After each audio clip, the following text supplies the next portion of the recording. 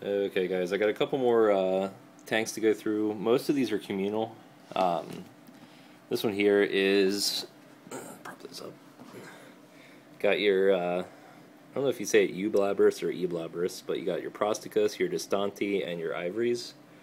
And I got the Bisotria rothi, or the Roth's giant burrowing roach. And these guys are in a relatively small container because they can't climb smooth surfaces at all, so they don't need to worry about that at all. They're just like, you can house them just like you can discoids if you really want to, but I keep them sealed, just keeping the moisture. You can see all the humidity in the tank, all the moisture on the lid and all that. And I do that because I think that really reduces the wing biting in the orange heads, which seems to be a pretty big problem for them. They like to gnaw the wings of each other. I think it's moisture. Other people say it's for protein. They don't seem to do it too bad in my colonies. This one's a little mauled, but overall they're not too bad. This is an orange head here, a Eublaberus prosticus. And they're pretty roaches, but they do have a pretty nasty defensive odor. Not really sure what I can describe it like, but I really don't care for it. It's like a really pungent version of the discoids defensive odor, which is really, in my opinion, also unpleasant. Only the adults make it, so if you happen to find subadults, well, you don't have to worry about it. Here is a couple, the Distantis. Let me get them to stop running here. You see, they look really similar to the orange heads, but their pronotum markings are a little bit different. Really pretty roaches, though. And they do really well in this kind of substrate because they like to burrow. All the stages from the first instar nymphs all the way to the adults, they all stay buried in here.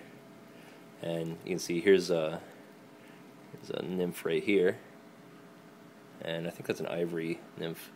It has a lot of spots on it. I think that's what that is. It could be a prosticus or a Distanti too. I'm not 100% sure on the nymphs just yet. They're relatively new in my collection. I've had the orange heads for a while, but the other kind are pretty new. This is a ivory right here, and they have yet a different promotum mark, kind of a wider Rorschach test, kind of blotchy spot. They're a lot lighter than the other ones too, hence ivory. I guess they kind of resemble that kind of look. I keep these guys all in a single container just because they're all relatively the same type of needs. These are the Rothi males right here I'm trying to grab. I have two different color morph. You have your kind of a brown tan right here, and then you have your black. And I have absolutely no idea why they are different colors. I got them from the same breeder. I got them as nymphs. They were like that already. No idea. Here's a female, and they all are the same color in my females anyway. And they have the short wing pads like that. And the Roths are pretty interesting, but I don't know how well they're breeding because all the nymphs look almost exactly the same to me. So I don't know if I'm actually getting Roths babies in here. I know that there's lots and lots of orange head babies mixed within the substrate, but the nymphs are relatively similar looking, and I haven't had them long enough to really be able to tell the difference. And when I had the Roths in another container, they never actually bred for me to begin with, so I don't really know what their nymphs look like. You can see there's one running.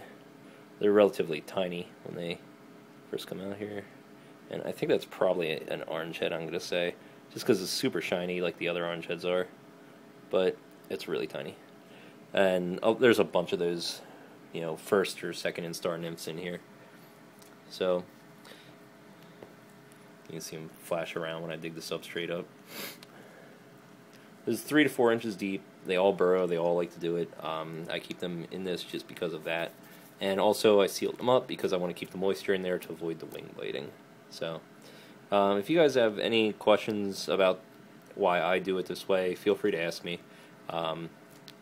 Like I said in my other videos, I like to avoid using the egg crates just because they excuse me, they mold really terribly in damp enclosures. So anything that's tropical or anything that has high humidity, they're just going to get disgusting really fast. And I don't really care for that. I like to have an easier, container to take care of, and this does it for me. A couple inches of cocoa fiber substrate, some plastic pieces in here to put food in, little bowls and stuff like that to keep it off the substrate, and you're golden with that. So that's how I take care of mine. If you guys have any questions, again, give me a holler and I'll see what I can do.